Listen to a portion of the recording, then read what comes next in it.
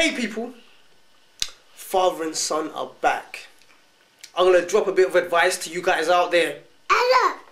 What shall we say to the people, son?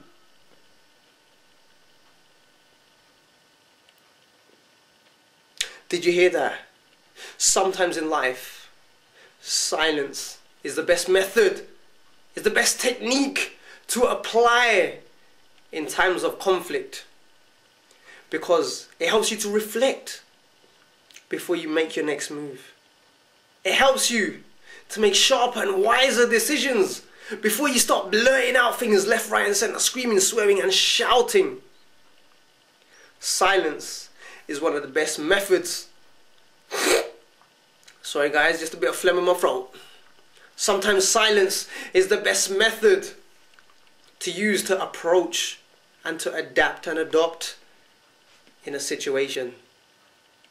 So it helps you think, you become more clear, clarity as it were, before you make your next move. I know I've just repeated the same thing over and over again and I've said it in a different way, but I'm trying to stress something to you guys out there. So listen, take heed and implement it. Until then, take care, stay strong, stay focused, and always live to learn to empower and inspire the lives of many as well as yourself. And I'm going to leave you on that note. Me and my son are going to leave you on that note, because now he has spoken.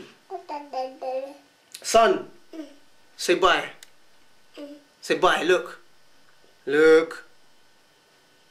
He's pulling a funny face at Dad. He thinks it's funny. And the joke's on you.